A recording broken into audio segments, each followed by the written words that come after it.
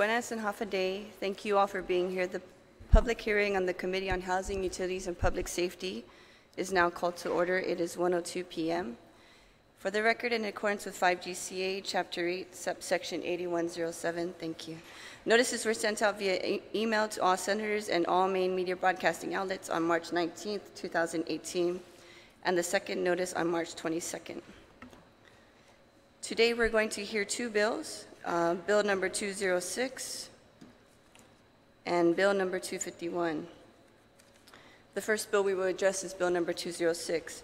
Bill number 206-34 is an act to add new subsection 51101B12, 51102 Alpha 3 November, and 51102 Alpha 30, all of Chapter 51, Title 17, Guam Code annotated, relative to the inclusion of the firefighter personnel of the Aircraft Rescue and Firefighting Unit as a peace officers and the department heads of the Department of Youth Affairs and the Aircraft Rescue and Firefighting Unit as members of the Peace Officer Standards and Training Commission, which is the POST.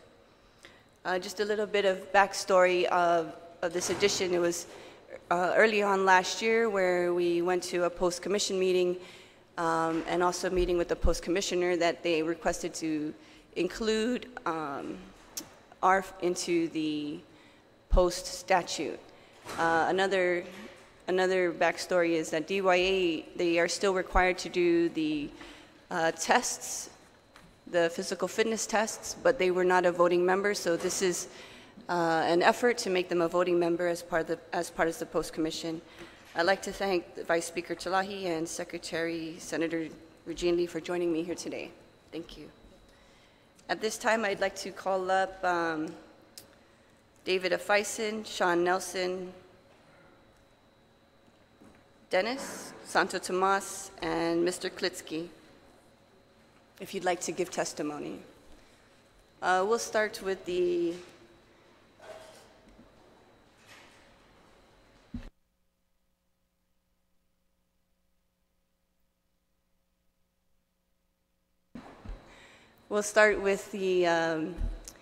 Mr. Afeisen, and then Mr. Nelson, and then Mr. Santo Tomas, and then Senator Klitsky. Thank you. That's on. Excuse me, Prime, I'm just a little nervous. But good afternoon, Madam Chairman, honorable senators. Good afternoon. And thank you for your time and attention. I will lead off by ethically saying my stance. I strongly support the bill 206-34 as introduced by Senator Nelson to include both DYA and the airport firefighters to become members of the POST Commission. We DYA Juvenile Youth Correction Officers are officially listed in POST as Category 1 Peace Officers, and we strive to meet POST standards both physically through the PFUT and in our efforts that are catching up to meet training and education requirements. It is vital that our role in commission becomes a member of the board. We also convey our progress and challenges overall, as the intent is not only to meet POST standards, but also to ensure the public that DYA is also held to equal standards to serve the public as peace officers. It's important to note the tremendous support, guidance, and assistance we have been receiving from all the other law enforcement departments, GCC, and other agencies as well. Furthermore, specifically for our hardworking team at DYA, we have been sincerely active to the POST requirements as a Category 1. It is noteworthy to mention that we are not only exposed to the minors or the juveniles who have been charged with serious offenses that range from manslaughter, kidnapping, robbery, to multiple offenses. We also have clientele with bail ranging from $5,000 to $100,000, and the charges increase from juvenile to adult charges. So they are still court-ordered to report to DYA's Youth Correction Facility. So as I strongly advocate for this bill to be passed, I humbly and altruistically thank all of you senators for your ethical support to pass this bill. We, the peace officers of Weiss Youth Correction Facility, under DYA, continue to grow and evolve to higher standards as public servants. Yeah. Thank you, Superintendent Afeisen. Officer Nelson? Do you have a testimony you'd like to read or give any testimony or comment? No. No? Okay. Commissioner?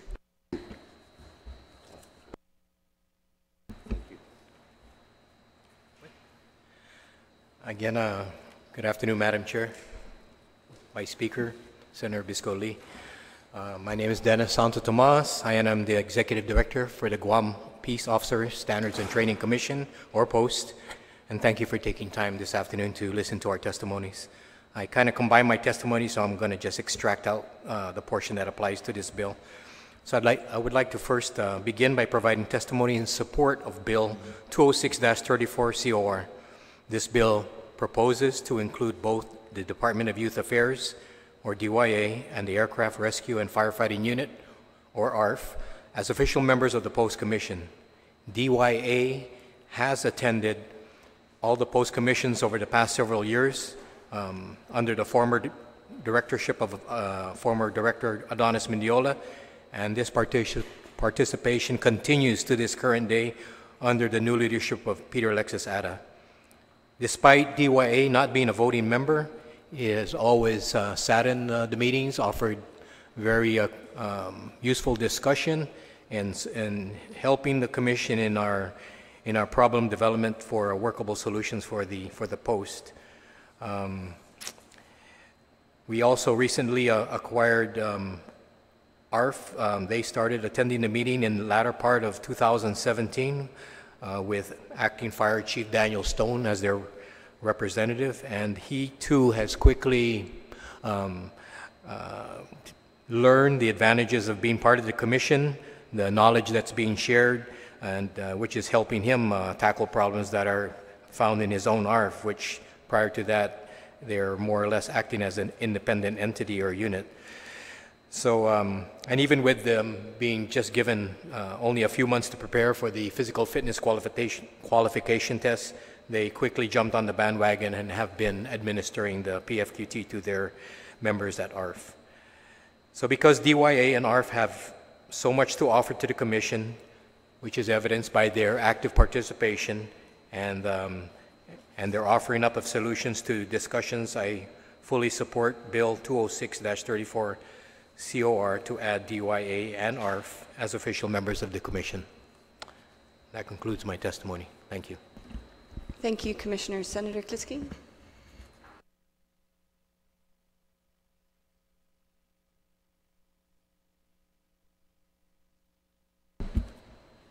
Thank you very much. Honorable Senators, good morning.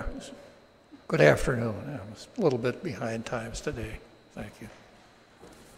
There was an ad in the paper today, a story in the paper today that piqued my curiosity to take a longer look at Bill 206. And that article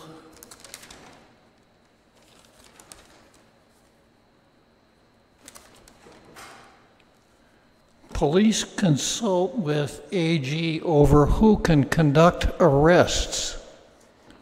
So if you haven't seen it, it'd probably be a good idea to take a look at it, because the chief of police has some question as to who can conduct arrests.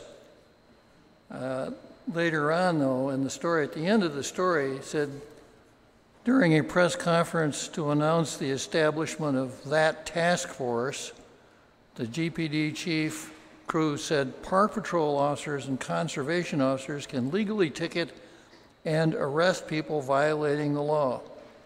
All these peace officers, whether you're conservation, whether you're park ranger, whether you're a police officer, you all have the same authority, same jurisdiction, Cruz said at a December press conference. Now the article goes into explaining why maybe the chief has had second thoughts. But reading that and being a little bit familiar with the subject matter, I have second thoughts.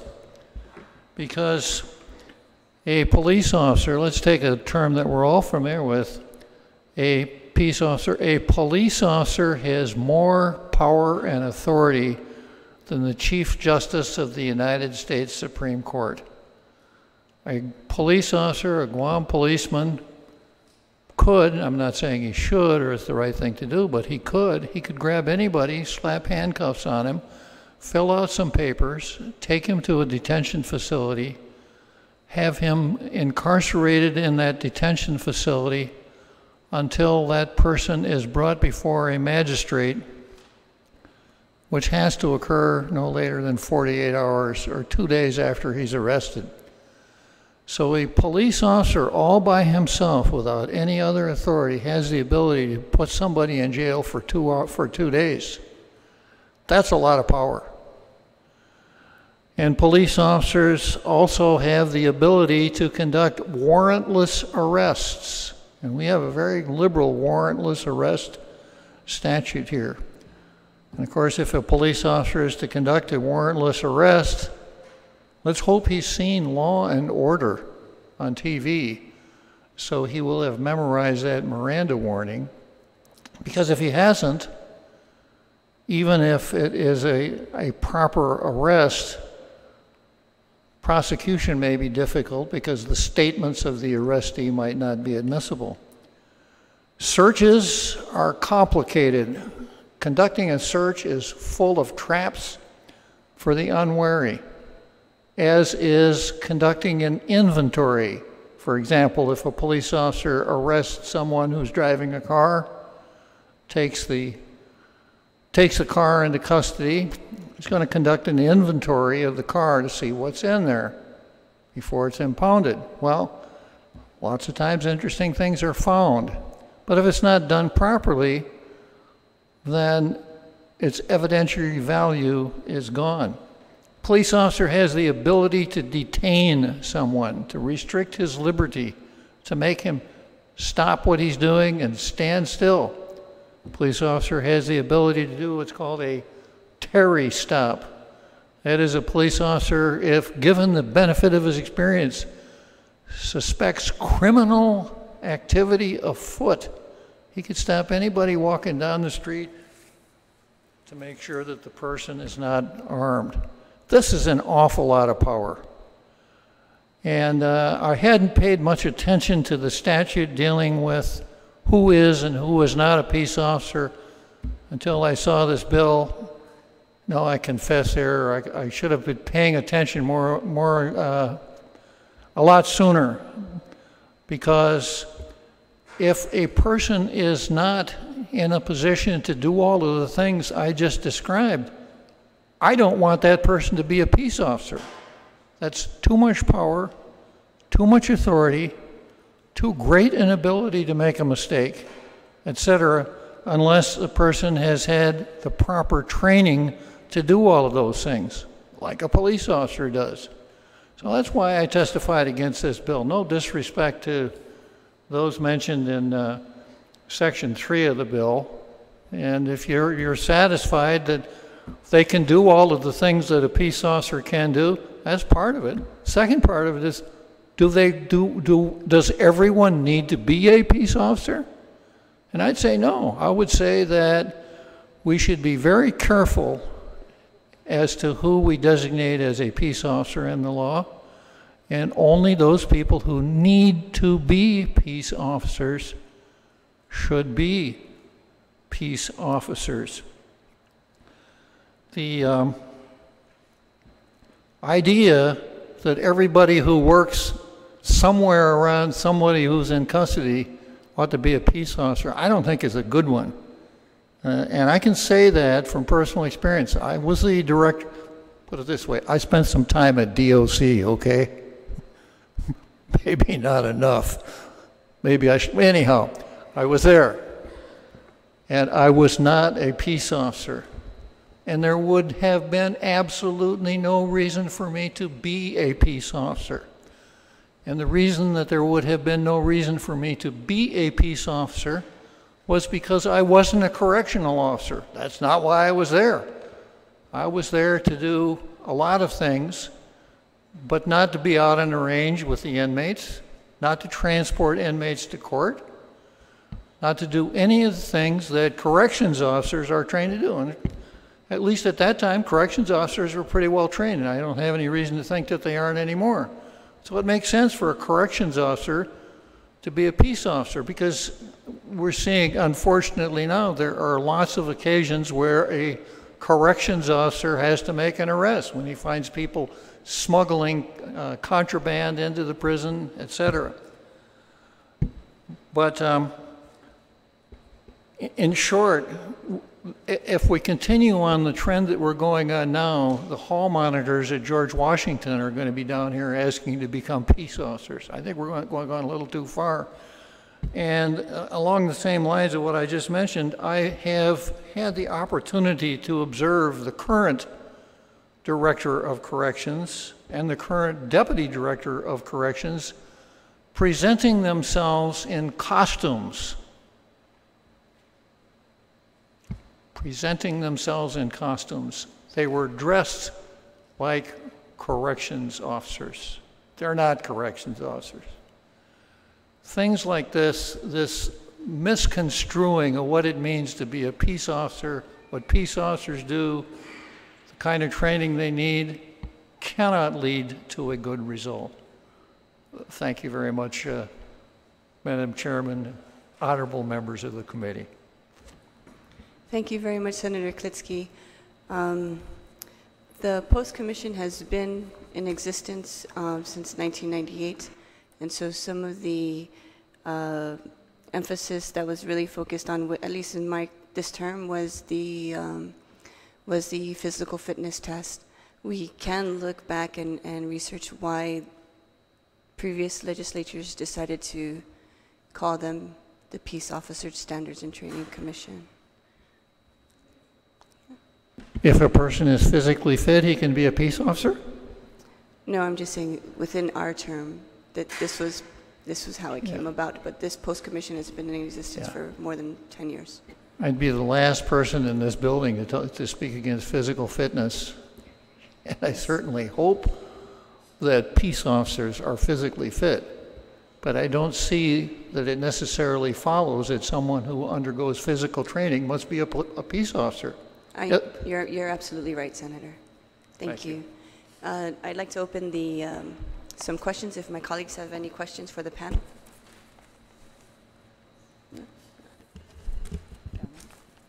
Thank you all for your testimony. Superintendent Fison, are the DYA officers, I'm going to read, this is from the existing Chapter 51, the Post Commission definition of peace officers, the director and all employees of the Department of Youth Affairs who are engaged in juvenile detention and rehabilitation work as designated by the director of the Department of Youth Affairs. So which of you are peace officers? All? Right now, identified within our department, we've broken down into 3 divisions. We have our division for youth development and our division of special services. Within the division of special services, we have 2 facilities, our youth correction, as well as our cottage homes. So any of the personnel within our division of special services are classified as the peace officers within the 2 facilities under DYA. Are you considered in any other statute as peace officers? Well, this time as of the post, that's one of the standards that we're pushing to see where we are juvenile correction officers, but in regards to the posts regarding the physical fitness test, as well as the actual education requirements to become a peace officer, those are kind of some of the standings we want to kind of catch up to in regards to law enforcement overall. Yeah, this is where some of the responsibilities across the board, and if I may compare it to at a macro level, to a simple military buildup of branches from the Army, Navy, Marines. A lot of the branches do the same as service members overall. And everyone has different operations. Everyone has the same, actual similar PT tests and different standards overall. So they're all classified as service members, but not everyone is going to be pulling within our post, this as a peace officer, the same duties and responsibilities that we expect the police to be conducting, that we expect the other law enforcement agencies to be conducting. But for DYA to have officers also is quite vital from my perspective as the superintendent. I was also a counselor as a social worker. With the new millennium coming about, the entire reform about incarceration within juvenile facilities has slowly decreased where our focus in regards, as peace officers, are all going to be focused towards community level approaches within our system here, especially on island. Our entire facility hasn't grown tremendously, but our status as peace officers has to grow directly out of being just juvenile correction officers, strictly within our facility, monitoring clients, juveniles, and adolescents of who's incarcerated for status offenses or non-status offenses. So that's, Senator, that's where I hope that answers your questions, where we officially classify ourselves as peace officers, but sincerely, and not to be misconstrued, many officers that we have do not qualify or meet the standards of post educationally at this time. All right. But, all right, let me ask you a couple more questions. So first of all, it looks to me like you are, under the post law, considered a peace officer, or the DYA. That's correct. Officers are considered peace officers, but they're just not represented on the commission. Yes. So that's what this bill tries to do, is to put you, one of you, as a representative on the commission. But as to whether you qualified as a peace officer or not, that's already been defined. But in relation to Senator Klitsky's comment, are all of your officers conducting correctional duties, or only some? I'm going to round it up to approximately 85%, 80% of our 47 officers that we have. And I also have 5 officers outside. So just to get the numbers correct, I have 5 officers assigned to the resource center outside of our correction facility. And you think they should be meeting peace officer standards also? Absolutely, because they're also going to be doing law enforcement as well as court order compliance, as similar to probation officers, similar to our actual juvenile investigation section with GPD, the JAS. So it's quite similar, but these are for individuals who have already been charged, who have been adjudicated, who have been given a trial or are given a chance while they're on probation prior to their cases being continually handled within our actual judicial side. This bill would not change the pay. The pay scale's already been determined, and you're Again, so this is it's only membership on this commission. All right, yeah, because I was a little confused about what we were trying to do here. Okay, so sorry. Again, yeah, it's you bring up a valid point, and that's kind of, I'm glad I sincerely appreciate the foresight that we're having, where we're slowly leading in that direction in regards to being listed as a Category 1, because there's certain standards that we also like to meet and assist island-wide in regard to being an officer under the Post Commission. Are you considered that already? I guess are you already considered a Category 1? Yes. Those are the standards that you are meeting. All right. Again. Okay. All right. No further questions, Madam Chair. Thank you, Vice Speaker. All right, thank you very much for coming to give your testimony. We will now move to Bill number 251-34.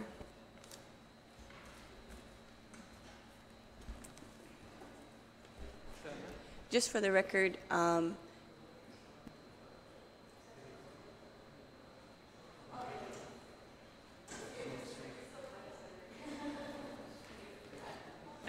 just for the record, we did not get anyone from the airport rescue and fire present for Bill number 206-34. Okay.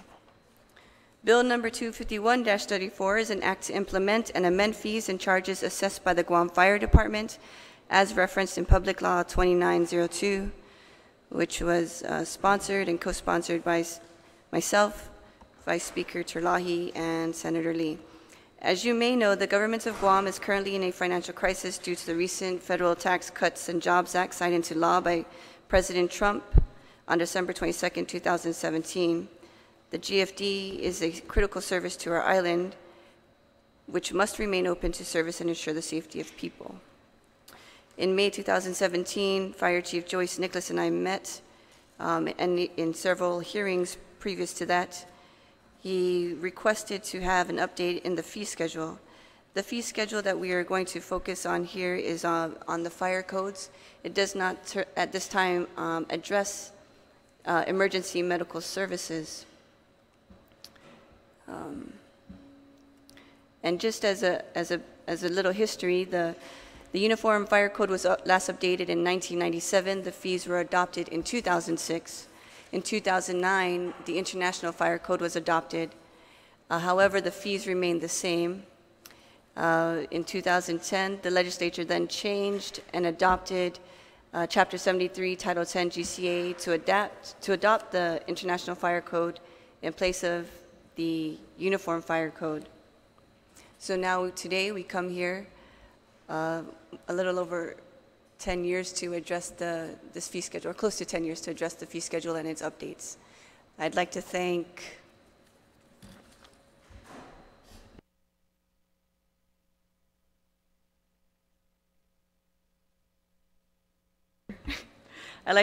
Chief Joey Manabusin, Commissioner Santo Tomas, Chief Burrier, Castro, Uggan, and Reynold Castro, and Sedfree Linsongen. So thank you for coming. We'll start with you. Half a day, Madam Chairperson and members of the Committee on Housing, Utilities, Public Safety, and Homeland Security. My name is Darren Burrier, and I am the Acting Fire Chief for the Guam Fire Department. Thank you for this opportunity to present testimony on Bill 251-34, an act to implement and amend fees and charges assessed by the Guam Fire Department as referenced in Public Law 2902. The mission of the Guam Fire Department includes fire and emergency services, emergency medical services, and code enforcement. In keeping with our administration's direction to keep efficiencies and specific to this subject, revenue enhancement, we have worked very hard to present an acceptable schedule that is consistent with the economies of scale and cost recovery while maximizing revenue potential with a final intent to enforce regulatory compliance and increase safety. Through Public Law 2252, to establish the Fire, Life, and Medical Emergency Fund, FLAME, under 10 CSA, Chapter 72, subsection 72106. A special fund to be used for the purchase of critical maintenance and repair of essential emergency rescue and firefighting vehicles, emergency life support and medical equipment, and training for emergency medical technician and paramedic certifications, as well as emergency medical and paramedic certified salary adjustments. Also in this law grants authorizations to collect fees for services and fines, the subject of this testimony. Our current fees and fine schedule was established by Public Law 2902 in May 2007. While the recommended fees and fines were similar to this current proposal, a lesser schedule was implemented to allow for an incremental establishment to reduce the economic impact to the businesses and general public. While this also allows Guam Fire Department to amend the existing schedule pursuant to the administrative adjudication law, we believe that the current proposal contains many new fees and fines not authorized and may have to be amended into law. The Guam Fire Department mission costs approximately $35 million a year to sustain our response capabilities and a state of readiness that is expected by our island citizens. 90% of that amount is reliant on general fund appropriations. The Guam Fire Department continues to seek revenue enhancement to recover these costs and reduce reliance on the general fund.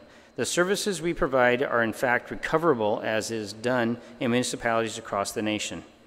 This can be key in future sustainment of operations of the Guam Fire Department and can ensure that our personnel consisting of firefighters, E911 emergency medical technicians, dispatchers, administrative non-uniform employees, and mechanics are led, paid, trained, and equipped to perform their duties, resulting in lives saved and property protected. The largest of our mission set is fire and emergency services. This includes firefighting, structural and wildland, hazardous material response, first response to medical emergencies, land and ocean search and rescue, confined space, high angle, fast water rescue, and extrication. We accomplish this with the strategic placement of our fire trucks, rescue and hazmat response units throughout the island, responding to over 5,000 incidents a year. Emergency medical service is our busiest mission with an average of 20,000 calls a year. This mission is served with 3-tiered medical response system starting with the basic life support provided by any of our response units. That'd be the fire trucks, rescue, or the inspectors that are in the Fire Prevention Bureau. The next tier is an ambulance response transport, followed by our highest tier, advanced life support ALS units, where the first 20 minutes of emergency room care is done in a pre-hospital environment. Finally, our less celebrated yet very critical aspect to our overall mission is fire prevention through the enforcement of the fire code to advance fire and life safety for the public and first responders, as well as property protection. We do this by providing a comprehensive and integrated approach to fire code regulation. Hazardous management to the scope of this mission includes 1, inspection of permanent, temporary buildings, processes, equipment, systems, and other fire-related life safety situations. 2, investigation of fires, explosions, hazardous materials incidents, and other related emergency incidents.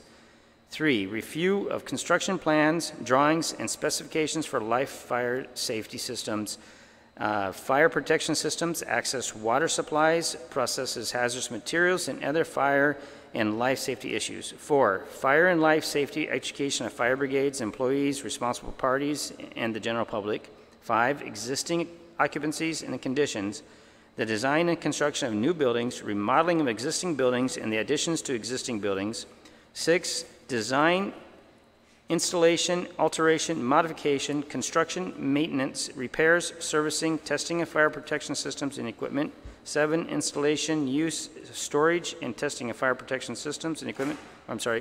Installation, use, storage, and handling of medical gas systems. 8, access requirements for fire department operations. Number 9, hazards from outside fires and vegetation, trash, building debris, and other materials. 10, regulation and control of special events, including but not limited to assemblage of people, exhibits, trade shows, amusement parks, haunted houses, outdoor events, and other similar special temporary permanent occupancies. 11, interior decoration, finished decorations, furnishings, and other combustibles that contribute to fire spread, fire load, and smoke production. 12, storage, use, processing, handling, on-site transportation of flammable and combustible gases, liquids, and solids. 13, storage, use, processing, handling, and on-site transportation of hazardous materials. Number 14, control of emergency operations and scenes. 15, conditions affecting firefighter safety. 16, arrangement, design, construction, alteration of new and existing means of egress. Conservatively, projecting the potential billable fees and fines for the aforementioned services, we found the following: that at a fire and emergency services, potential income of $962,250, code enforcement at $3,745,945. Potential revenue would be at $4,708,995, and a realistic revenue of a 60% collection rate would be at $2,824,917. I seek your continued support of the Guam Fire Department and look forward to establishing a new fees and fines schedule. The Guam Fire Department is committed to meet our island's expectations to provide the best service we can, and I am personally committed to work with each one of you to ensure the needs of our island are addressed with the realm of the fire service and public safety. Thank you again for allowing me this opportunity to look forward to your questions and recommendations. Acting Fire Chief Deborah. And we have a short little PowerPoint that we can go over. We can definitely put that on now. Okay, you see here's fees and fines increased presentation. The purpose is to gain approval to increase GFD fees and fines scheduled to current rates, maximize available revenue potential, recover our costs, and provide services and increase safety compliance. This is much needed because of the high cost of running and doing code enforcement with the little manpower that we do have. Next slide, please. It all works into a framework of our mission, our budget, including our fee schedule, in order to get to the end of and do a complete mission for our best public safety. Next slide. Next slide, please. Mission and goal. The Guam Fire Department will respond to and mitigate all threats to life, property, the environment, and the territory of Guam and its surrounding waters. This will be accomplished through education, prevention, and an effective response to fire, medical, and environmental emergencies. The Guam Fire Department will be a fire service nationally recognized and accredited in the fire suppression, fire prevention, emergency medical services, search and rescue, hazardous materials response, and emergency medical dispatch. At a minimum, every fire station will house a fire engine, ambulance, and some type of specialty response apparatus such as a water tanker, ladder truck, rescue unit, or advanced life support unit. Firefighters will be fully equipped and trained both technically and physically to respond to all emergencies that pose a threat to the safety of life and property. And these are the mission and what we're looking at for future representation of the fire department as we're able to increase our fees and get better funding. Go next, please. Guam Fire Department Enabling Authorities, Chapter 10, Guam Code Annotated. Chapter 72 is the Fire Services, Emergency Medical Services, Search and Rescue, Advanced Life Support. Chapter 73 covers our Fire Prevention and International Fire Code. The Flame Fund. Flame Fund is covered under Chapter 10 GCSA 72, subsection 72-106. It authorizes the collect for fees for services and fines. The Guam Fire Department shall establish, in accordance with the Administrative Adjudication Law, no later than August 1st, 2006, a schedule of fees for the following services. That would be for the non-emergency use of ambulances, primarily for the transportation as opposed to emergency medical care, under the circumstances where the person ordering the same does not reasonably believe, and create fines for creating fire hazards, disobeying permit conditions, failing to correct hazardous conditions, and so forth, in order for us to collect revenue to help us with different aspects of our operations, such as the training, equipment, and maintenance, and other things needed.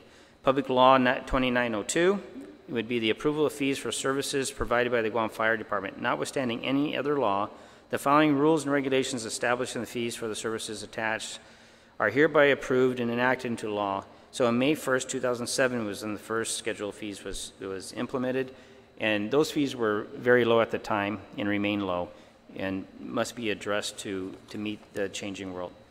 Code enforcement fees and fines for revenue enhancement. We're looking for code enforcement inspections, plans and review, fire permits, arson investigation. Our Fire Prevention Bureau is tasked daily with multiple requests, and in order to process through these things, we would need additional resources in order to create a system where we will streamline it and become more effective and enforce our codes for the public safety of Guam. Emergency medical services, ambulance fees, advanced life support, as we said, we'll be addressing that on another bill. And fire emergency services, emergency response, and non-emergency responses, and all of these would be collectible under the Flame Fund.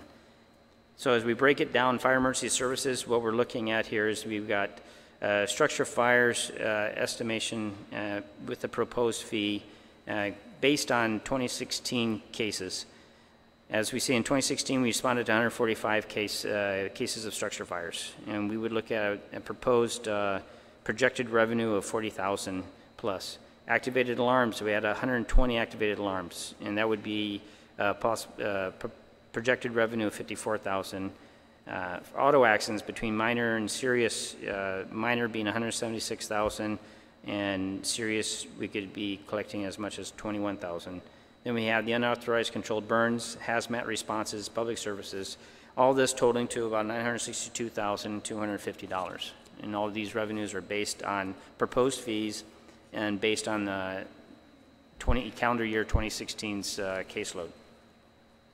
And again, for case year 2016, we're looking at our level of fire inspections, re-inspections, plan checks, permits issued, fire investigations, fire certifications, and self-inspections, with a total projected revenue value of $3,745,945. And of course, with a projected realistic revenue collection of 60%, we would then look at for fire and emergency service code enforcement potential revenue of in collection of $2,824,917. We're one behind. Yeah. There we go. Thank you. Thank you. Chief Manabusin, do you have a testimony you'd like to submit? And yes, ma'am. Thank you.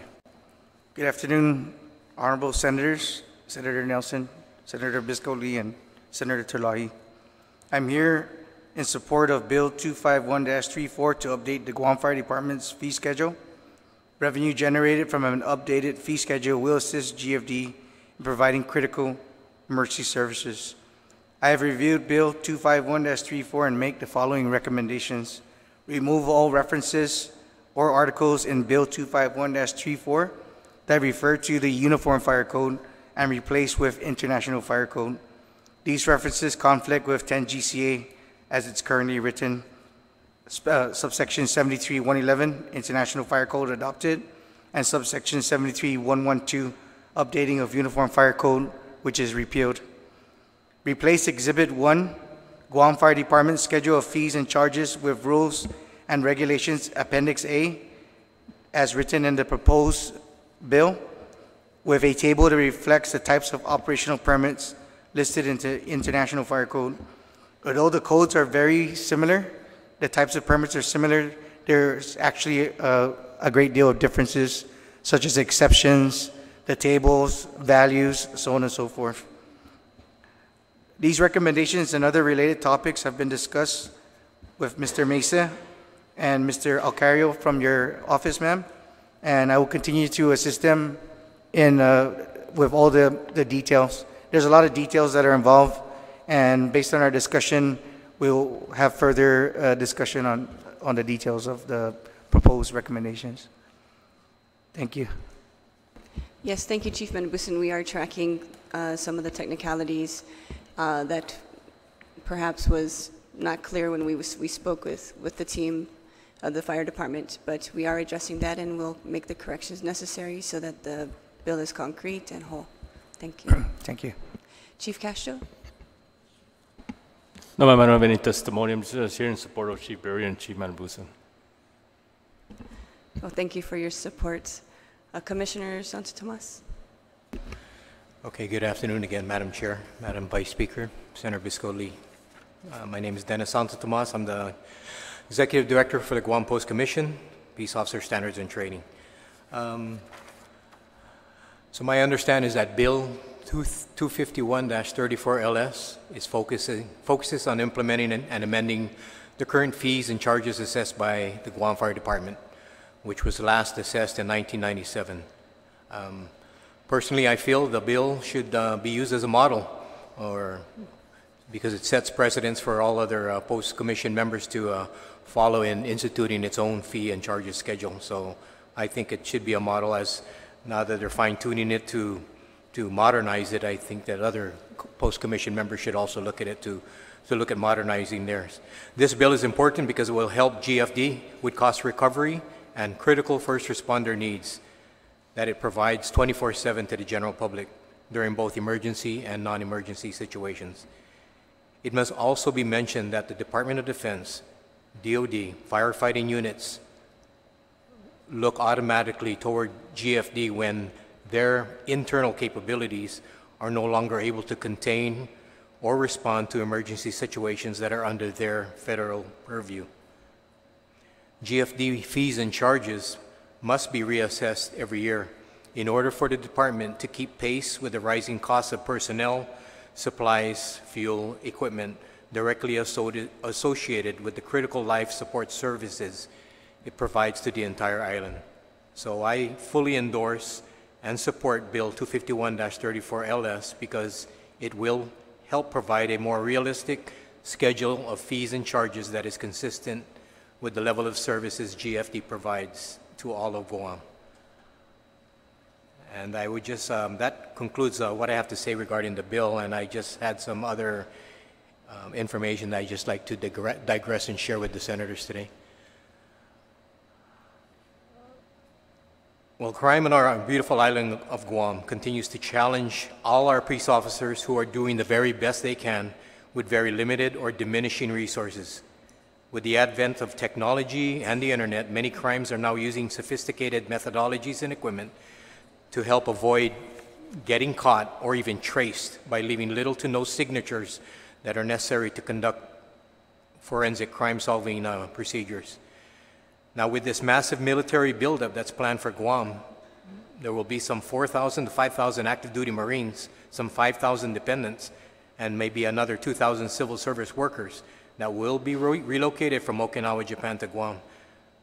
So with these kind of numbers, our current population, which is estimated at about 170,000 right now, is set to jump up to as much as 182,000, or 7% increase in just a matter of a few years. So it is important for our local government to be aware of these, of the possible increases in crime associated with an increased Marine Corps population. I've provided this table below that provides crime levels in cities, in well-known military installations on the U.S. mainland, to kind of give an idea of how crime statistics on Guam may be impacted. So if you can see in the first entry there in Waiawa, Hawaii, where Schofield Barracks is located, there's about 19,000 population in that portion of Oahu, and that's how many crimes they have: violent, 423 property, for a total of 471. And as we progressively go up, there are larger bases. So as we go to Kaneohe, Hawaii, which is where Kaneohe Marine Corps Base is at, there's about 36,000 population in that locale. Then the numbers jump up to 84 and 833, respectively. Moving on to Camp Lejeune in North Carolina, Jacksonville, population about 68,000. Now your violent crimes jump up to 230 and 1141, for a total of 1371. And then finally, in the largest one of them all, in Oceanside, California, Camp Pendleton, where you have about 175,000 population, there are 645 violent crimes, 4,421 property crimes, for total crimes of 5,066. And comparing it to our crimes on Guam, what Chief J.I. Cruz reported last February for his 2016 numbers, we had, for the entire island of Guam, 341 violent crimes and 3,086 property crimes, for a total of 3,427 total crimes on our island. Now, DoD has been consistent in identifying the need for improved Guam infrastructure to support DoD's critical requirements, particularly roadways, utilities, housing, etc. But it has yet to document the necessary peace officer capacity that will be needed to provide critical services to a larger island presence, which is directly associated by this military buildup. So using that table I provided, you can see there is a consistent increase in both violent and property crimes when comparing the smaller to the larger cities in the USA where military bases are located. Using these figures, it is safe to say that Guam's current crime levels may only grow with the influx of 12,000 more island residents. So according to Andrew Schiller, he's the founder and president of NeighborhoodScout.com, where I pulled all these numbers out. It's kind of a real estate agency, but they're required to report the crime statistics in all these jurisdictions. So anybody can go there and you can look at all the crime data. The answer may lie in the demographics of the American military. Military bases tend to have high concentrations of young single men living together in very close quarters. One possible explanation for these surges in crime rates could be that young men separated from their parents, wives, families, and communities may feel more temptation to commit certain types of crimes, and oftentimes just for fun or when they are under the influence of liquor or drugs. So my point to all this discussion focuses on the need for increased peace officer capacity, and DoD must have some responsibility in helping our island of Guam attain that necessary level. Because of all the people and personnel it is relocating to Guam. Guam peace officers, many of them right here in this room, are doing already so much with very limited personnel and diminishing operational resources. So my recommendation to you, Senator, is it is time that this important critical need be discussed with DoD, and not just roadways and buildings and schools, but we need DoD to help us and work with us to determine where it can help us in this area of building the necessary peace officer capacity to deal with an increased population for the future. That's all I have. Thank you. All right, thank you very much, Commissioner. Mr. Lin Songen? Good afternoon, Senator Good afternoon. Nelson, Vice Speaker Terlaje, Senator Lee, Fire Chief, and all the firefighters here in the hall. Thank you very much for coming and support of this bill. but I don't support this bill because, first of all, in your Section 1 intention, your reason is because of the financial crisis. We already have 48 special funds, which totaled $226 million. And that special fund is not supporting the general fund. Now, even you support this bill or this bill passed, it will not help the fire department open the 2 fire stations that's closed because it's only 2.8 million. Now, and I have so many concerns. Like, for example, the proposed fees. The proposed fees increased by almost 1,000%. And this would hurt the small business owners. And my paramount concern is the poor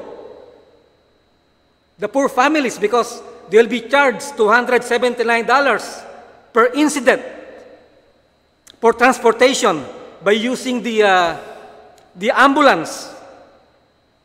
So what is the purpose of public service? It's in the last page. If we will charge the citizen $279 for helping them go to the hospital, I think this is unhuman to charge especially the people that cannot afford to pay that much. If they believe that ambulance is too expensive to transport them, maybe they can use other kind of transportation that is free. Because these are the people that don't have cars, they got problem with cars. No, it's in the last page. You check the last page. $279 per incident, public service. Yeah, and my other point is, where did they came up with this proposed fees? Is there any basis or data that would support them? Because it's 1,000% increase. It's just ridiculous that they will propose that kind of fees. And then my other concern is we already have a poor record of recording, managing the special funds. Most of the special funds are not going to the proper fund. It's being transferred. And now we are trying to, raise fees again for the plain fund. If you will pass this bill, let that fund go to the general fund. That is the problem, the general fund. So why you have to put another fund to the special fund, which is useless, which will not help the general fund? That's what you need to do. Transfer money from special fund to general fund. Just like this plain fund, this 2018 appropriation, they have 1,303,734 appropriated to them alone. So what happened with that fund? That's why it's important that there's reporting requirement before the end of the fiscal year so that the senators can review what happened to these funds, can conduct oversight hearing, identifying the problem and helping them how to spend it wisely. It's not about criticizing, it's about identifying, collaborating, guiding, and helping the department heads. And then there's so many defects in this bill. Like, for example, unannounced inspection for existing permit. In page 6, this could be a source of abuse, or other company or big establishment can be singled out. There's already, they already proposed inspection for permit renewals. They will be inspected already. Why again you will authorize them to conduct an inspection again for unannounced inspection?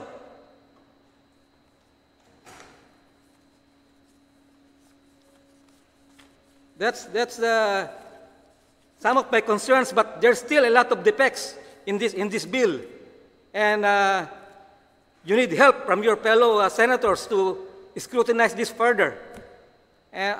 Because the problem here is the general fund, so concentrate with the general fund, not a special fund. And you see, this problem are all very easy to solve. You see, it's the governor just have to enforce his political will to exercise the provision in the Organic Act. What is that provision? The governor have the general supervision and control of all the bureau, department, agencies, and instrumentalities of executive department of Guam. It is specified their agency. It doesn't matter if it's autonomous or non-autonomous. He's still the head. He's the most powerful man here in Guam. So why did I specify that? It means he can transfer the money from GPA, from GWA, from Port Authority, from Airport Authority, any excess money. Because they are financed by we the people. Without we the people, there's no revenue for GPA, GWA, Port Authority, and airport. They cannot just be using all the money that is excess for their own good, or it will also backfire on them. Just like now, they'll be also per law, because it got to be equal, all agency. So the governor need to exercise his political will to transfer the money that he can get from those agencies. And it's authorized by the Organic Act. Nobody can stop him. No law. Even the board. He's above the board. Because he's mandated by the U.S. Congress. He also appointed those board in every agency. That will solve all the problem. See? Because that's why, and the people and the workers on those autonomous agencies will understand, because they'll be affected also. These are the main asset of the government of Guam. Those agencies that don't have any competition. As a small business, so many competition, and we're trying to survive. But they monopolize the port, the water, the power, the airport. What is their purpose? Only for themselves. No more for the people of Guam, generally. And because of the people of Guam, they survive. They become GPA, they become GWA. If there's no people here, what revenue will they have? Do you think there will be 500 GPA workers, GWA workers, and others? Nothing. That's why in this troubled time, the governor needs to exercise his Organic Act power and duties. Page 32. And that supersede all law, even ban law, that's in or local law. Because he is the most powerful, mandated by the Organic Act of Guam by the U.S. Congress. And you don't have to raise fees. You don't have to furlough all the workers. You don't have to do all this, put taxes against the small business and the people. See, sometimes I think that, yes, it's not manufactured, but because it's the wrong system that was followed by the three administration, and nobody tried to correct it. So there's mismanagement. It's not only on part of the governor, but also this body, because you also failed to be on top of every agency that you have oversight on. Just like what Mary Rhodes have said. Lucky Vice Speaker Terlai already introduced a law that would fix that for the hotels or vacation rental that are not paying taxes. See, that's why you need to concentrate on those agencies that you have oversight. But the main point here is the governor. That would be his legacy. Save the government of Guam without furloughing anybody, without closing anything. And he can do it. It's just in his political will, and it is mandated by the Organic Act. That's all, Mr. Senator. Thank you, Mr. Linsongan. Just to clarify for you, sir, the bill does not address emergency medical services. So like if an ambulance comes to the house, this bill does not address the change in fees. It's more for fire and the fire code. So it doesn't impact the emergency medical services fees. So those fees remain the same. Thank you very much. Thank you. Battalion Chief, did you want to give testimony? Yeah, just a little insight in the history of the fire. Sure. We were established in '85. During that time, the ambulance service and a lot of our services were free. They were absolutely free. So what had happened, obviously, compact impact affected us. We have an influx of people coming into our island that the federal government said you can utilize these services and all this stuff. So then a demand on our resources started happening in the mid-'90s. And towards the late 90s, I believe we decided to implement a fee for the ambulance. So that was an external thing that we didn't foresee that happened. We absorbed all the costs from equipment, personnel, transport, all that. So it was a loss at the beginning, right? We weren't charging. So then we tried to incorporate some of those fees. Of course, when we try to incorporate some of those fees or recover them, the billing process is a little bit different. We're lucky if we get 80% of what comes back, right? And that's the only ones who have insurance. Again, we have that attitude: if the governor or homeless has a broken arm, would you treat them differently? Absolutely not. A broken arm is a broken arm to us, right? So then we go into 9/11. 9/11 happens. More things develop and more responsibilities are put on the fire department. Do we have the best hotels, the best beaches in the world? Absolutely not. You got Bali, you got these places, but what's one of the difference? We don't have hotels crashing to the ground on the first earthquake. We have security. Visitors that visit our island, if something bad happens to them, they know that we're going to be there, okay? And then what about our island community? Our island community has always had this idea. If you look at the history of the fire stations, they were clinics back in the day, Barragatas, Inhanya, so-and-so. So a lot of people do is they will not go to GMH and get an $800 emergency room bill. They'll tend to come to us. And again, we absorb those costs. Those are costs that are not seen.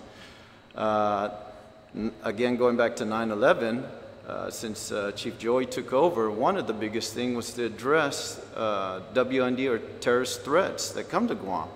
GFD is a leading partner in that, in the law enforcement. A lot of our technical personnel that respond, since we've upstanded this unit, it shows. We've had fentanyl, we've had actual calls, acts of terrorism that we've responded to. And again, you know, cost to that is absorbed by us, okay? So I like that, Senator Nelson, you clarified with that gentleman before, because what we don't want to have is we don't want to have anger that this is a reactive bill.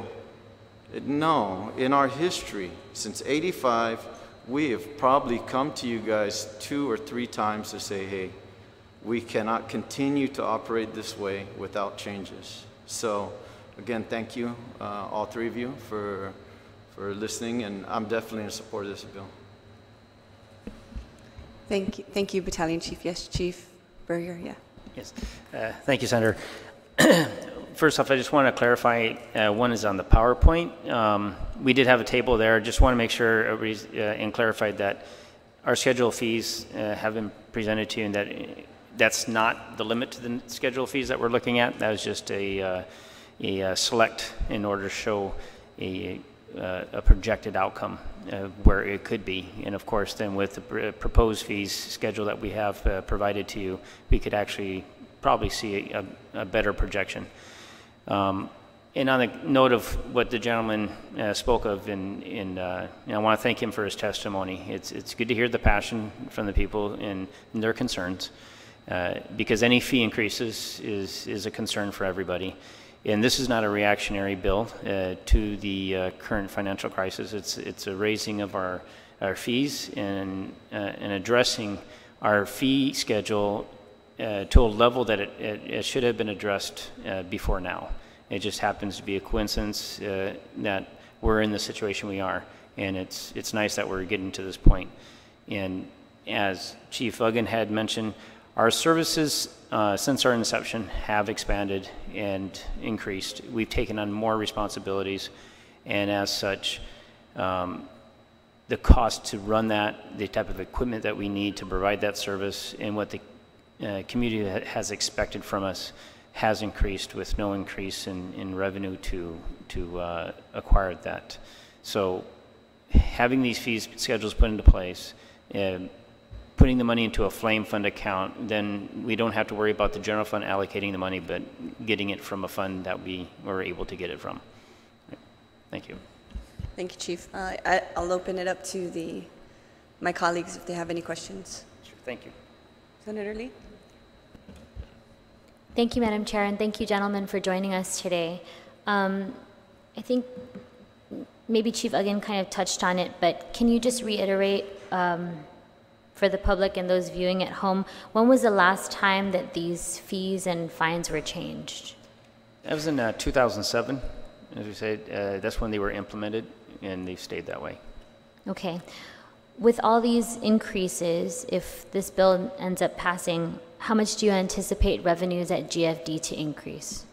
I'd say the projected revenue increase by the tables that we presented with the reasonable rate of collection at 60%, we're looking at that just over $2 million.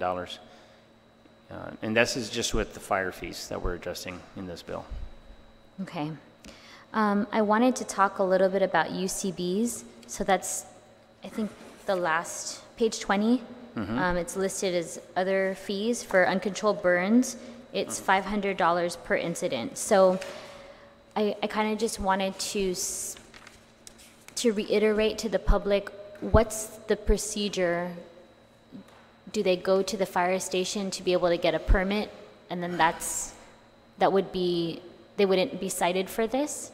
Or how can they avoid having this UCB fee imposed? When they're issued a burning permit, it gives them conditions to burn. Okay. It's not a we can burn any time permit. It allows them to be able to burn during certain hours of the day, and during daylight hours mainly, and it has to have conditions where they have to have a water source within a reasonable distance, and they have to have a reasonable distance away from a structure, within, they have to have 15 feet? 50 feet from a structure. But hazardous materials. Yeah, it cannot burn hazardous materials. It has to be green materials. There's no plastics, no styrofoams, no pallets, or offensive. If a neighbor does complain of the smoke, because the smoke can affect patients with asthma, right. Small children. So once they do complain, you have to put it out. So if, for example, somebody has a burning permit, and we go in and tell them that they need to extinguish it, and we extinguish it, and they were to reburn again, then of course that becomes a violation because he was told to put it out and reasons for it. And how much are those burn permits how much is it to acquire a burn permit? Yeah, currently there's no fee for a burning permit. So, and they can go to any fire station and fill out a form and... In their jurisdiction, they can do that. In their jurisdiction, okay. So that's one way that they could potentially avoid this $500 uncontrolled burn fee. Right, or they can go to prevention to get a burning permit also. Okay. Also on page 20 in other fees, there's a listing of rescue boat towing service, and that's at $50 per towing service. So can you tell me a little bit about that? Well, many times we get recreational boaters that and fishermen who go out on their boats fishing or whatever recreational that they're doing, and their engine breaks down and they have no way to get back. And our rescue services that are incorporated to then respond to them within their our response area and tow them back to the marina. So is it a majority of the time it's an engine trouble, or is it they're out of gas? Usually it's engine trouble, and as far as the details of each case, I'm not sure the percentage of. And does the $50 that's proposed, does that cover the gas for the rescue vehicle or the rescue boat that would go out to assist? I would have to get the figures on that, but basically, I mean, it depends on the distance that we're looking at. You know, if it's right outside the harbor and bringing them in, no problem. Then it's not a problem. But if it's 2-3 miles out and we have to tow them back in, then it becomes an issue. And we burn up a lot more fuel bringing them back in than we would going out. Right. So I guess my question is this $50 per towing service? I mean, maybe we should consider having that be a little bit more flexible, maybe increase up to a certain amount so that it can cover at least the cost of fuel? Yeah, I would say that we would be willing to look at that to where we could have a flat rate for the service, and then in with that, an additional fee for the fuel expended during that time. Right, because that doesn't even cover the personnel that would have to man the boat and head out there. And if you look at it, there's all different factors, ma'am. Senator, is when we do towing services, it could be a glassy day and no waves. It could be a choppy day like today is, or it could be a storm related. So the threat to life of the individuals on the boat, and also the threat to life of our rescuers performing the service, becomes of a matter. So when we turn around, we start seeing fees like this, we could start looking at all the different scenarios and coming up with proposed fees to cover that, but then you start looking at a fee schedule that would really be getting out of hand. And so we're trying to find something that is reasonable and amenable to the people, at the same time being able to provide us some kind of funding to support it. I think something that's kind of in recent memory was the fire that was that took place in Harmon in Harmon Industrial Park. It burned for, I think, about a day. And so I just wanted to get a sense from you about if you have an idea of the man hours that took to kind of control that fire, and how much you assessed in fees for that, a fire of that magnitude. Ma'am, and that's a very good point that you bring up. We collected very, very minimal compared to the magnitude of that particular case. Yeah, I think the fines that they received was just, Chief, was it about $700? Was only $700. And when you take a look at that, and you look at all the equipment that was used, the amount of water that was used, just the water alone, the personnel, the equipment, all the agencies that were involved, the dangers that were involved, the pollution that damaged the environment, and the inconvenience that was placed on the surrounding businesses, it was a high cost. $700 did not cut it. Very good point, ma'am. Thank you. And so would the fees that are detailed in this bill, would they assist you in incidences like that where you can kind of assess a higher fine at this point? Yes, ma'am, definitely. And that's basically right in line with what Chief Algun was speaking of. It basically connects exactly to that. In history, everybody was expecting all these services for free. And even if these events prolong a day, a week, and you only gave one example of an event that was very, very obvious to the community, high profile, highly visible. We have other events, ma'am, that go on for weeks, sometimes months, deep-seated fires that take up a lot of our resources. Thank you. And yes, Chief Huggin. A lot of these fees that we're reviewing, they're discretionary, right? You, Senator Lee, you brought up the UCBs being, we're not out to hurt the mom and dad who cleans up his yard on Saturday and burns the leaf. That is a cultural thing for our island. We all know that. But we also want to, we also want to hold people responsible who are reckless in that. burn, leave, and then we have a grass fire that now threatens your home. Those are the people that we're looking at, right? Again, very discretionary on your part. You look at the boat rescue. If you look at our response, we have public service, which is different from a non-emergency, which is different from an emergency. There's no way that we're going to watch a guy's boat break down and watch him drift to, Manila. It's not going to happen. We're going to go out there. Our territorial waters, I believe, are 10 miles out. Often we go further than that. Our capabilities are a little bit further. So these are discretionary type things. Again, we embrace or we are encouraged with the fact that you're going to review them and use common sense when it needs to be done and help us out. And this is where if a breakdown of services that we provide needs to be clarified, I know the chiefs here have been working night and day on this to try to come up with a happy medium that, one, will not impact our services, will not anger the community as a whole, and it doesn't look like it's reactive. But these are decisions. Obviously, we lean to island leadership to provide us. Thank you, Chief. I think just one last point, Madam Chair, or one maybe opportunity for clarification. So on page 2 of the bill, under section 2C, proceeds from the Guam Fire Department fees for services, and that all fees collected pursuant to this act would go to the Flame Fund, except that upon the issuance of an executive order promulgated by Imagat Law in Guahan.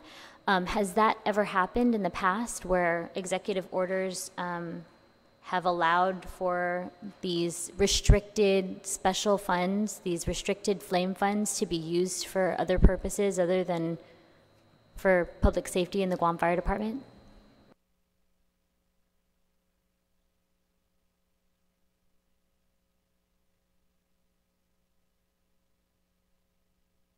Okay. Not to my knowledge at this time.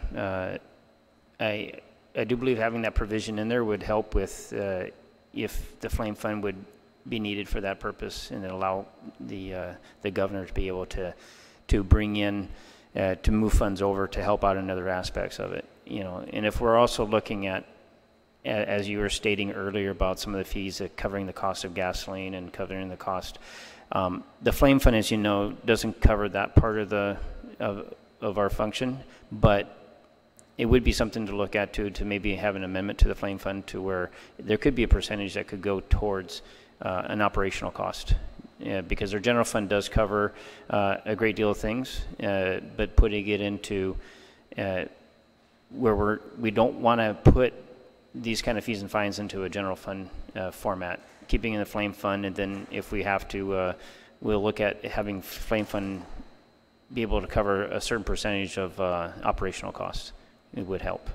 Thank you, Chief. Thank you, Madam Chair. Thank you, Senator Lee. Just to shed some light, the purpose of this provision in the bill is we discovered that revenue was being moved out of the flame fund and it was not being reimbursed. And so this is doing the exact prudent thing to do, where if they're going to remove revenue from the flame fund, it will have to be reimbursed, because historically, perhaps in the most recent year, 2016 and 2017, close to almost a little over $2 million was moved out of the flame fund and never reimbursed. So that's why we included this provision that if it is removed, it must be reimbursed. Okay. Thank you. Vice Speaker? Thank you all for being here and your testimony.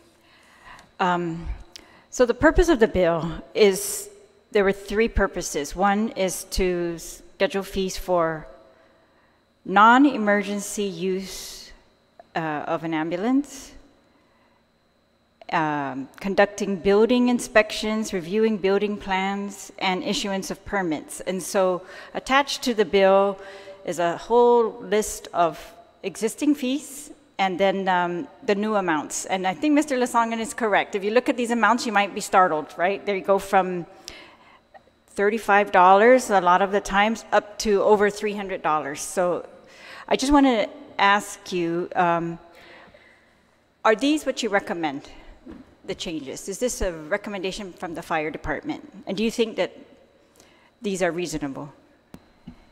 Okay, ma'am. The fees that you see on the attachment there were based off the PowerPoint that was Correct. put based on PowerPoint submitted by Chief St. Nicholas. Yes. Now, Senator Nelson's staffer, I guess, related the PowerPoint to whatever the existing, the way the existing table was made, and just related whatever across to the values there. Now, there are other areas that need to be permitted that would require variations of value in term, what would the fee that would be assessed, and that would require a much greater detailed discussion to go over each individual item that needs to be permitted. So I cannot say that every single item there given across the board value, because some would be less or perhaps more. And a good example, looking at that particular table, it doesn't cover, like, let's say, self-inspections. And Self-inspections are added as other fees on page 20. Yeah. A new fee would be established for $147 per incident. yeah, so for this particular table, doesn't have self-inspections included in it. Page 20.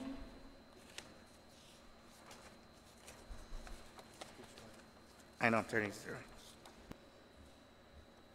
Do you currently charge a self-inspection fee? No, ma'am. All right. For the parts of this bill or the schedule that's attached, the Exhibit 1, it's a schedule of fees, and these are, they look to be existing fees, right? That these are being enforced right now, and so this bill would just increase the ones that are listed here. Yes, the existing fees right now, there's variations depending on like numbers based on like square footage. Yes. Numbers of like devices, numbers of appliances in a sprinkler system. So it needs to be broken down a little bit further for clarification. Further than what is in here? Yes, ma'am. This particular table that you're looking at, Appendix A, is based off the the Uniform Fire Code. Exhibit 1. Yes, under Exhibit 1. And you're saying it's This is based off the Uniform Fire Code. okay. So So you want to transfer these amounts and make them match up with the International Fire Code? yes, and they did provide a table that we can I use. saw the table, but there are no amounts on the table. Of the International Fire Code table that you provided did not include any amounts. Yes, ma'am, I understand that. And the reason being is that negotiation has to be done between Senator Nelson and Chief St. Nicholas. All right, well, let's say that Yeah. these items on this Uniform Fire Code, let's just talk about one as an example. Because almost all the fees here increased from $35 to $392.50, or they went from $95 to $1,065. And if these are the same types of permits that are allowed under the International Fire Code, are these the fees that you're recommending? Or you're saying we're going to start from scratch and renegotiate all these amounts? The fees that are recommended in that table with the Uniform Fire Code, what basically we're going to do is take the International Fire Code and we're going to move that over and attach the fees and put them into the table where they would be applicable. And then the areas in the International Fire Code that are more detailed than the Uniform Fire Code was, we will be assessing the proper fee to that one that would be within the same rate that we're looking at on these. Okay. Ma'am, there's also some other areas that are not covered in this table, and it would be better if we sit down with Senator Nelson's staff, and I'll give you a good example. They're portable fire extinguishers, contractors that are out there servicing fire protection equipment, sprinklers. They are not permitted by the Guam Fire Department all they need to do is go get a license from the contractor's license board, and it doesn't mean that they're fully qualified. We need to have like a check and balance with a lot of So, these. Right Chief- now, you can go out there and get a business license to service portable fire extinguishers with no background, no Permit. training. And we're catching a lot of these out there where we would find portable extinguishers like that are not properly serviced. And that's just one example. Okay, so- And there's just so much details All right, Chief, that are so involved. if I may summarize, there are things that you would like to regulate in Guam that are regulated by the International Fire Code that are not included in our current fees, right? That is correct, ma'am. All right, I understand. So let's just talk about the current fees and maybe these proposed increases. I just want to be sure that because it was our intention, we did not want to increase fees for emergency services, ambulances. That's not the intent of this bill, right? Maybe non-emergency ambulance use. The purpose of this bill is to address the fire code. Yeah, fire code, inspections, permits. All right, so if we could just go to the, on page 20. So on page 20, there are a list of some other fees, they're titled, that look like they're not currently being charged. Is that correct? These are all, well, most of them are new, the ones that don't have a strikeout? That is correct, ma'am. Okay, and then, and I guess, Chief Burrier, I just wanted to make sure, because on your PowerPoint, you include under revenue enhancement, the slide had code enforcement fees and fines, and then emergency medical services, and then fire and emergency services. So I know those are all potential for revenue enhancement, but for Those this, are potential, and those are things we're looking at and being discussed. But for this purpose of this bill, we're just strictly looking at fire-related fees. Okay. As far as the EMS services, that's something to be addressed at another okay, time. great. All right, so then under fees again, the other fees on page 20, could you just clarify, under fire investigation, this would be a new charge, and is this going to be charged to everyone where a fire occurred? That's what we're requesting, ma'am.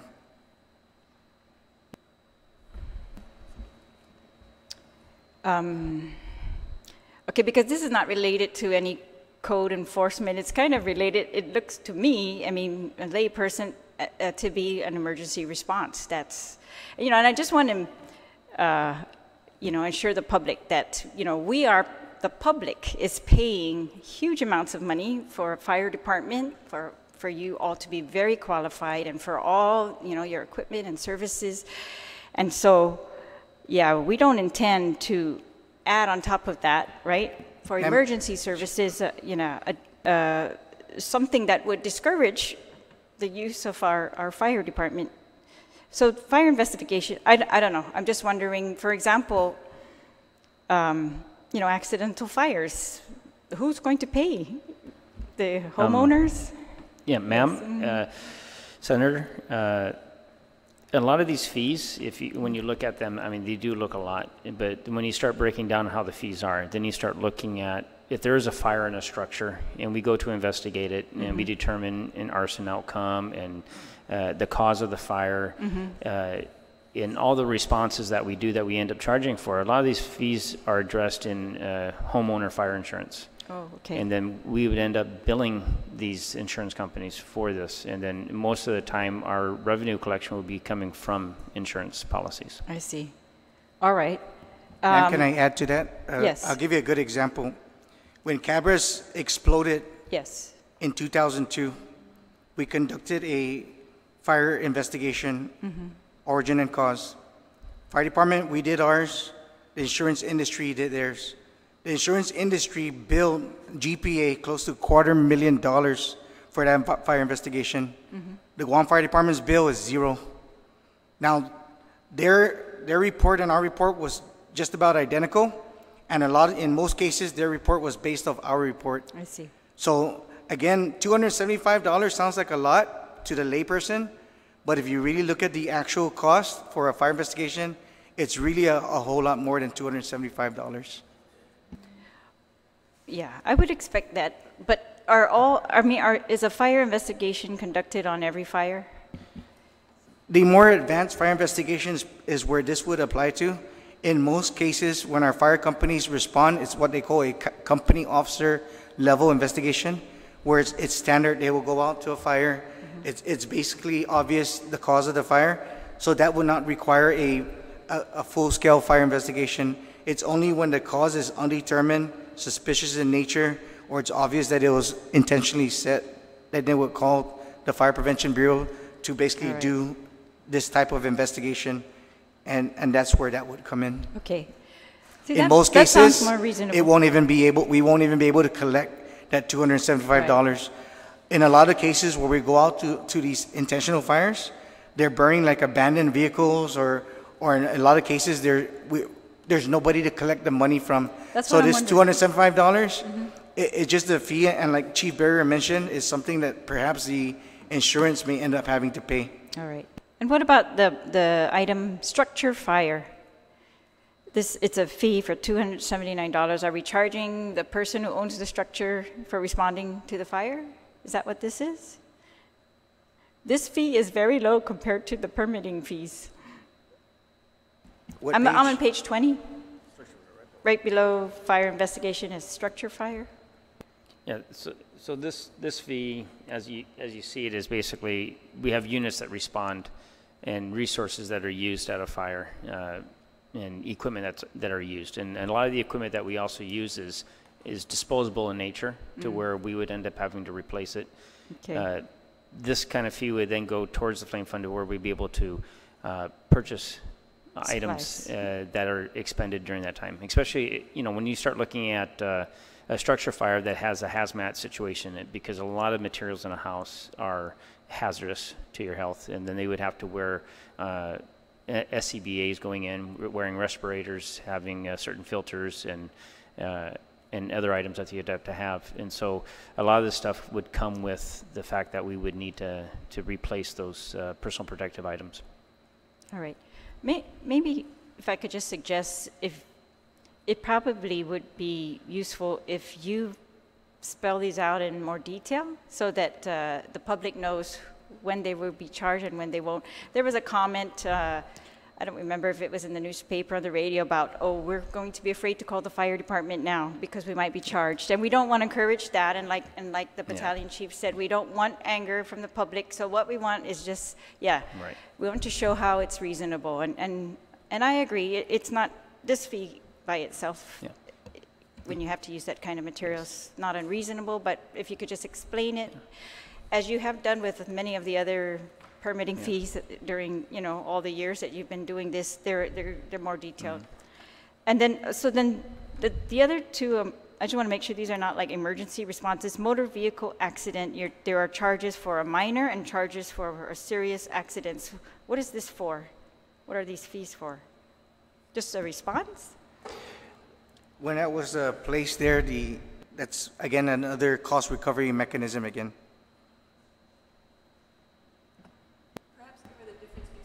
Oh, okay. Minor meaning minor accident. I thought you meant a minor. Okay. Well, sorry, but no. Why are we charging to respond to motor vehicle accidents? I guess. Well, response. You have engine companies that will respond to these vehicle accidents, and they have to perform certain functions. One is they have to secure the scene for safety of our response EMS personnel, and making sure that they minimize the extent of any vehicles coming into the scene and causing injury to the victims and to our rescue personnel. They also have, where you need to secure the vehicles, the batteries need to be, the batteries in each vehicle have to be disconnected. We also have to properly mitigate the airbag situation, because having a rescuer inside a vehicle of a trapped victim, and if the airbag has not been deployed, we have a danger that airbag being deployed and injuring people. There's also other dangers within the new vehicles, such as the hybrid vehicles, electric vehicles and stuff. So there is a certain degree of risk and specialty equipment, again, that's going to be used in these different types of scenarios. But as you say, ma'am, The table that's on here, of course, is going to be amended to meet the International Fire Code, and the other fees also will be addressed to give a better definition of why they're being assessed. All right, and yeah, I'm not asking you to justify, you know, what you do when you respond, because we want you to respond. And I guess I'm just trying to make sure if these are, you know, we're going to charge everybody to respond to motor vehicle accidents, I don't want that. You know, I would like to take those off this list, and we'll just stick with the list with the code enforcements, the inspections, the building codes, and the permits, because they seem more optional, right? And then emergency response. I guess, you know, I feel like the public's already paying for the emergency response, and that I just want them to be I want it to be very clear that the fire department, they are going to respond in emergencies, whether you pay or you don't pay for, you know, getting people out of vehicles or whatever you got to do when you're there. And so, yes, and I know the whole point of this bill was to add to the flame fund, but in hopes of relieving the general fund, right? And it looks like the general fund is paying the bulk because the bulk of the fire department's expenses are personnel.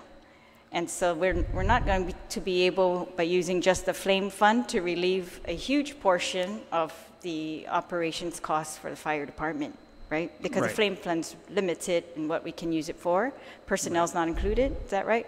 The personnel is not included in the flame fund. It's addressing a lot of the needs that we have to provide for, that the general fund is not able to provide us. Well, we are hoping that judicious use of that flame fund would help relieve the amount that needs to be appropriated from the general fund, right? So we're going to continue to look at that. But I thank you for your help in this, and if we could just let us know, I guess. So we're going to need to amend this bill. You don't want us to pass this until it's matched up with the International Fire Code. That's correct. All right. Okay, but I would, if you could show existing fees when you lay those out, because I think this is very helpful that the public sees immediately, you know, through the strike-throughs, that these fees exist. They are already being charged. This is nothing new. They're changing the amounts, right? And then the new ones are much more obvious. And those are probably the ones we're going to, you know, question you more on, and that's because of things like this. I want to make sure emergency response is not going to be dependent on any kind of fee or that people would be discouraged from calling. I'll assure you, Senator, our response to the people of Guam will never be dependent on a fee or being able to collect a fee. We will always respond and provide our service and rescue and provide service to the best of our ability from the beginning to the end, without the intent of collection. Being able to assess fees and collect any monies that we're able to will benefit us and benefit the community by allowing us to provide better care and ensure their safety at a better level. So, but it is not a factor for us to respond to. We don't identify that as, oh, you know, we can't collect that, so we're not going to go there. We will definitely be responding. All right. So thank you very much. Thank you. Okay, I believe that exhausts our agenda for the day. Thank you very much for coming. I appreciate your hard work. We are still going to meet again to submit a bill as amended in committee to address some of the concerns and to be more holistic when we and exact when we talk about the International Fire Code. We'd like to do this within the next 5 days because we want to make sure that we have this in time for our next session. So thank you very much for coming. This now concludes our hearing. It is now 2:41 in the afternoon. Thank you and God bless. Thanks, ma'am.